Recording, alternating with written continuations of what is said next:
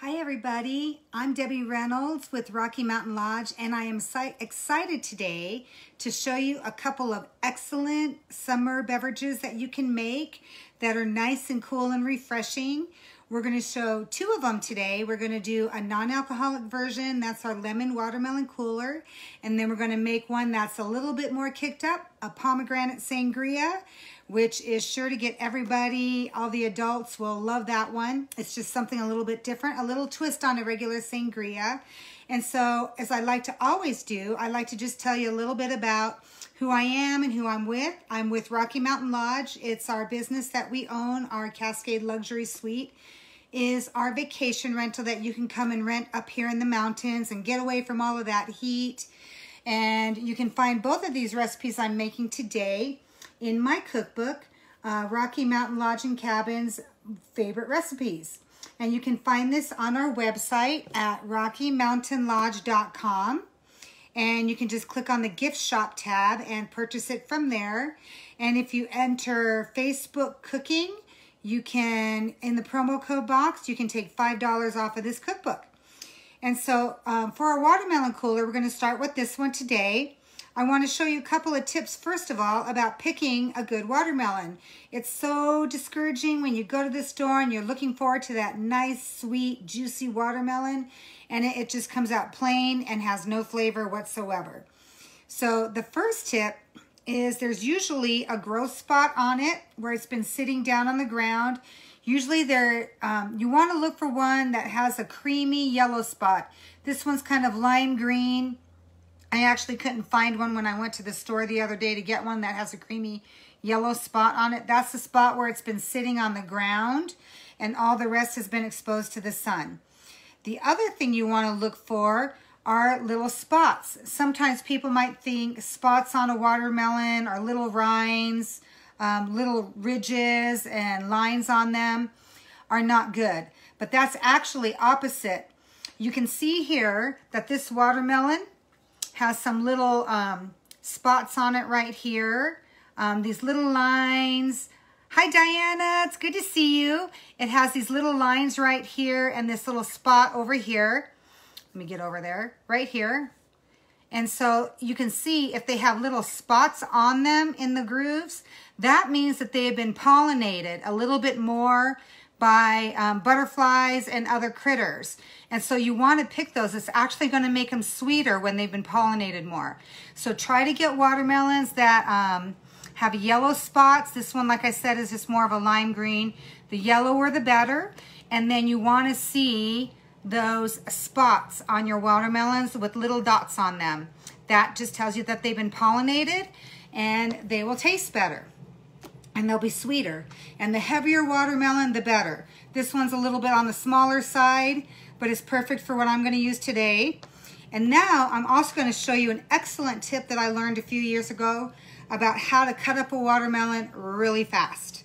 And so what you're going to want to do is you're just going to take a sharp knife and you're going to cut one end off, just like this. And I just keep my scraps. I just keep them in a bowl here. You can save that, and now we're going to cut the other end off. And you're going to cut those scraps off. And if you know anybody that has chickens, just throw these in the chicken coop. Chickens love them. All right, so now that we have those two ends cut off, we're going to turn one of them and rest it on that one side. And then we're just going to cut all the way down and around and cut off all of this rind. And I just put it in my little scrap bowl here. And this is really the easiest and the fastest way to cut a watermelon. My husband actually is the one that found this idea. And so we're just going to go all around. And it's okay if you just don't have those little rinds to hold on to. If you really are attached to those rinds and you want to have those little perfect triangles with the little rinds, go ahead and do that. But when I want to cut up a whole watermelon, I'll usually just cube this up and put it in a container in the refrigerator. Any leftovers that we don't have, and we just munch on it. Just bring the bowl out and we just kind of snack on that. So this goes really fast. As you can see, we're almost done. So I've got all of that out, and you can see this watermelon is a nice red one. And so I'm going to get all those little white pieces off of there because those don't have any flavor. All right. So now we have our watermelon here that you can see. It just looks like a little ball here. So now all I'm gonna do, get that little white piece off, is now I'm just gonna cut it into slices. The whole thing, cut it into slices. Like I said, if you don't care to have that little green rind on there when you're eating it, this is a great way to do this. And then you can just quarter it or eighth it, however you want to do that, and just serve them just like this. I'm actually just going to cut cubes out of this. So now I just cut them one way, and then I'm just going to turn the watermelon another way and cut them again. And now I've got my watermelon, half of it, all cubed up in just a matter of minutes. And I can do the other one just as quickly. For this recipe, I need 3 cups of cubed watermelon. So I'm just going to measure these all out here. And I'm going to try one of these and see how it is.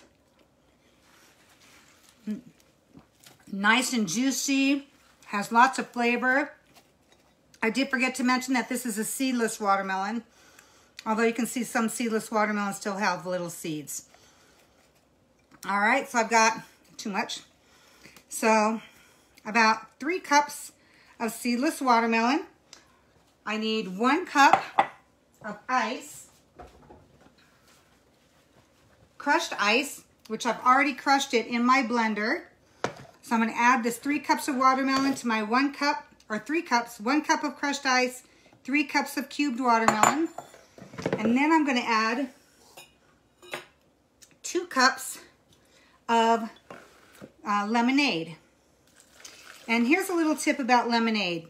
You can buy a good lemonade. I like to buy that simple lemonade or simple orange juice or simply whatever it is, and do that when I don't want to make it.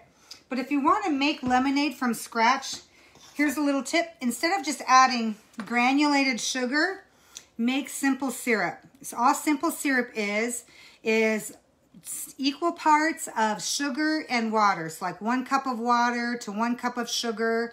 Then you're going to put it on your stove and you're going to boil it just until the sugar is dissolved, and then set it aside, and now you have simple syrup. It's great for all kinds of things. If you want to make your lemonade, just add your lemons, your simple syrup, and whatever else you might want to add to that, and there you go for your lemonade. It makes it a lot easier, and that sugar's already dissolved. You want to cool it first, of course. We're actually going to use that in our pomegranate sangria as later too.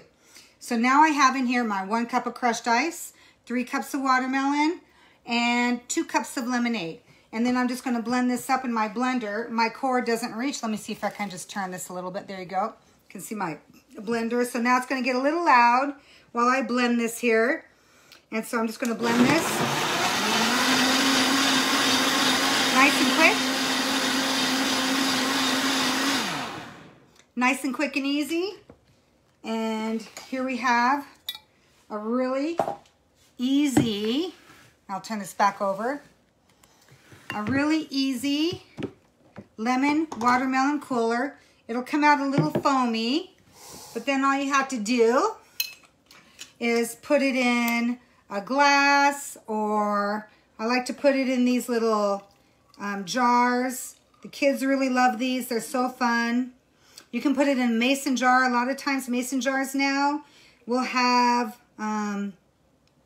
little lids that you can put a straw on.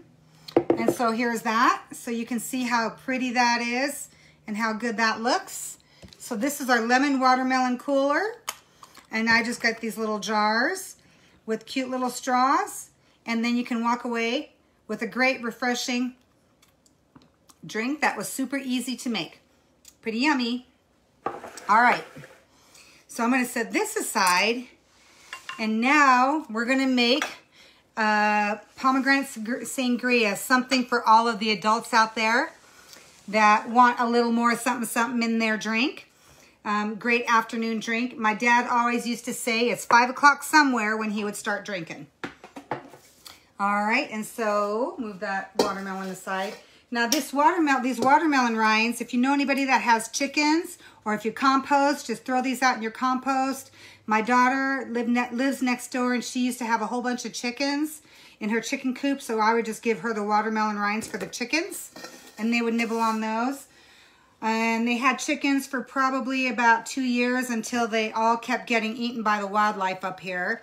We have mountain lions, fox, bears, raccoons, and so they lost chickens. They lost some to a bear. They lost some to a mountain lion, or bobcat rather. And then they lost the most to raccoons. They're nasty critters. Anyways, so now they don't have chickens anymore, so we don't get all those yummy fresh eggs anymore. So now what I'm going to make is a pomegranate sangria. This is pretty delicious if you like sangria, and there's a couple of little shortcuts that you can do. One of the shortcuts that I do, this has several ingredients. It has, you're going to want to get, let me get my recipe right out. All these recipes are in my cookbook. So this is going to start with 1 bottle of fruity red wine, 750 milliliters, which I actually take a little shortcut and I just buy sangria. And so this is a big bottle, so this is 1.5 liters. And so I'm going to get my measuring cup out and measure out 750. Let me rinse this out from the watermelon. So I'm just going to measure out 750 milliliters in here, which is about 1/2 of one of these bigger bottles of wine. Usually when I make sangria, I put it in a big pitcher and just put it in the fridge, and it usually doesn't last more than a couple of days. All right, so we're going to start with that. Any kind of fruity wine will do, any kind of sweet wine. I've even used glühwein that I've had left over from Christmas time, because it's more on the sweet side. So now I have 750 milliliters, or a small regular size bottle of red wine that I'm going to put in here. Okay. And now we're going to put 2 cups of pomegranate juice in here. Right there. I'm making a little bit of a mess here. That's what I do. I make messes. Okay. Some of the grandkids are coming over. You guys want to say hi? Then you guys want some watermelon lemonade? Yeah, sure. Okay. This is Annie right here. Say hi, Annie. Hi. These guys live right next door. There are 8 of them. I love that they pop over willy-nilly. And this is Gabriel. Gabe, say hi. Okay. All right. What you guys need? Coming to say hi. Coming to say hi? Oh, good. And Mommy is coming over too. Okay, you guys want to share that? Watermelon lemonade. All right, tell everybody what you guys think of it. It's good. I like it. All right, just don't drop the bottle. Okay, and now in addition to this, so in here so far we have our wine, 1 bottle of red wine, 2 cups of pomegranate juice, and then we're going to add 1/2 cup of brandy, any kind of brandy. This is just plain brandy. Apple brandy is also good in there. Then we're going to add 1/2 cup of triple sec. And then we're going to add 1/2 cup of simple syrup, which, remember how we made this? It's just equal parts of sugar and water. Boil it until the sugar is dissolved, and then just set it aside. I actually like to keep a bottle of this in my refrigerator so that I have simple syrup on hand whenever I need it. And then we're going to take 1/2 of a green apple. I'm just going to use my same cutting board from the watermelon here and cut this up into some slices. So all I'm going to do, I've washed my fruit. I'm just going to cut it in half this way so you can see. Now I'm going to put it on an angle. See if you guys can see that. And now I'm just going to cut slices this way. And make sure to hold your fingers like a claw when you're cutting so that you don't cut yourself. I've done that a number of times, and I've had to go get stitches several times. And then we're going to put this in here, and some more folks are coming by. This is Michaela. Say hi, Michaela. And my daughter, Rachel, the mom of 8. And come on over, Alyssa. Say hi. Hi. All right, and then here's some more watermelon lemonade if you guys want some. Abby, yeah, you guys want to come say hi? Can Joy say hi? No, Joy, stay over here. Sorry. Abby, Hannah, come say hi. There's 8 of them. There's only 6 that can say hi because Rachel does. Foster? Hi. Kara? This one? Hi. There's Abby.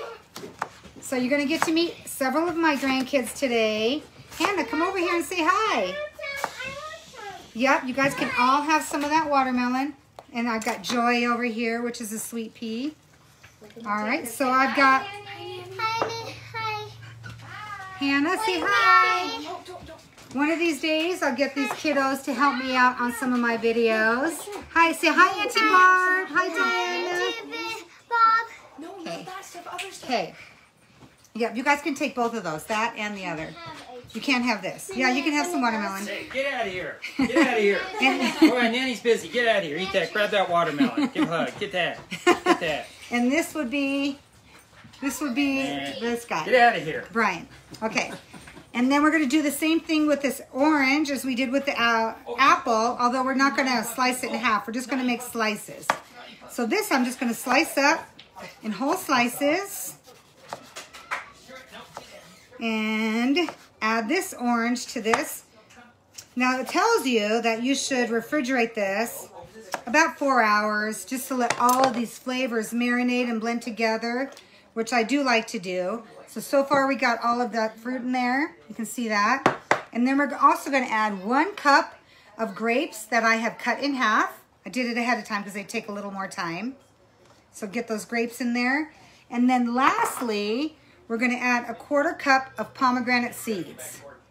So now typically we're just going to take this and we are going to let this sit for 4 to 12 hours and let it marinate and get all of those flavors blended up together. But as my dad always said, it's 5 o'clock somewhere, so why not start early, right? So I'll take one of these other glasses and give it a little taste. I like the tang from that pomegranate, the sweetness from the wine and the simple syrup, and then all these fruits are gonna give it extra flavor. So now with the rest of this, I'm just gonna pop it in my refrigerator and let it marinate for the next 4 hours, and we'll have some with dinner tonight. So here we go, pomegranate sangria, and the lemon watermelon cooler is gone. The grandkids have all come over and gotten it all. So these are a couple of great, easy beverages that you can serve over the summer, a non-alcoholic and a spiked beverage. You'll be the hit of the party. They'll go great with barbecues.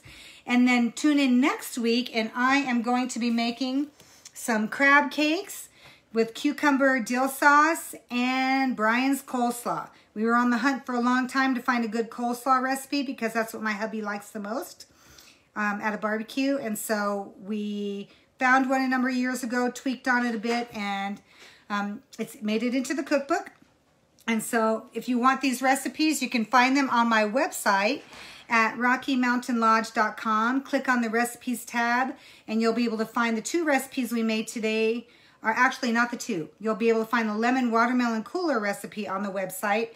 If you want the pomegranate sangria recipe, either follow what we've done here, or you can find that recipe in our cookbook, Rocky Mountain Lodge and Cabin's Favorite Recipes.